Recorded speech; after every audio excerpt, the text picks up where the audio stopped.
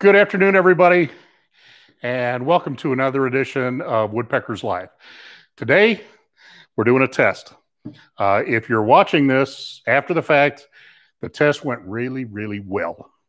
If you never see this again, obviously we have some technical issues to deal with. But we're going to go ahead and try and create something that we can actually use. John's behind the camera, Cameron is behind the computer, and we're going to talk today about Woodpeckers multi-knobs. This is one of my favorite Woodpeckers products. I've loved this ever since I came to work for Woodpeckers. It's such a cool idea. You build jigs and fixtures in your shop, and most of the time, as you're trying to figure out what you're going to do, you're figuring out whether you need knobs that have a stud on them or knobs that have a nut. And then you get that kind of figured out. You go to the hardware store, they've got knobs with studs on them, but they don't have the length that you want. They've got the length that you want, but it's not in the thread size you want. And it just turns into a giant hassle. Then you get home with your very expensive knobs, and the first time that you use it, what has happened to me on a number of occasions, they have these little bitty splined heads molded into the plastic. The second time you put any amount of torque on them at all, they strip out. And then you're back to square one. Well, I'd like to show you a different approach. Woodpeckers multi-knobs are just that. They're designed to be either a stud or a nut, either one. What we've got here is a fiberglass reinforced hex head wrench in the bottom of that knob. Okay, and there's a taper to that.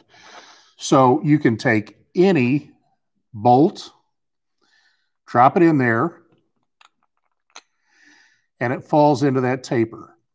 Now you could just go ahead and put this in your jig, tighten it down, and it'll pull the head down into that taper.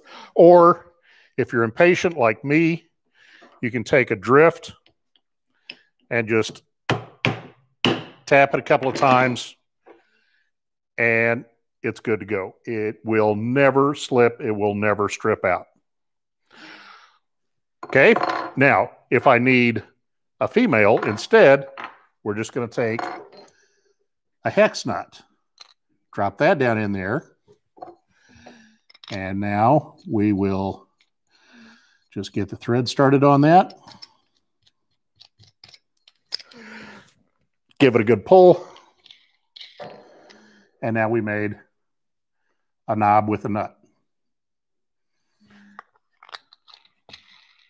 Okay, let's say that this one that we made, we find out as we're putting our jig together, the bolt is too long. Okay. Couple of taps, that one's out. The shorter one's in.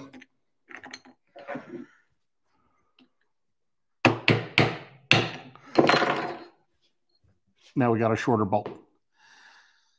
So if I want to repurpose this, if I want to use it for a different jig, a different fixture, all I've got to do is pop it out, pop in a new bolt. Now we make these in 3 sizes. The one I'm using today is 5/16. So that works with any 5/16 18 bolt. Actually, the thread size doesn't matter. You can use it with fine thread if you want. As long as it is a 5/16 bolt, it'll fit in that. Okay. We also make it in 1/4 inch and in 3/8. So we have 1/4 inch, 5/16, and 3/8. So that is Woodpeckers multi-knobs. We think they're a great little product, and we're going to put this on the website. If you work with jigs and fixtures, if you build your own jigs, the best thing you can do for them is to get a bag full of the 3 different sizes of multi-knobs in your shop, and everything is going to go a lot smoother.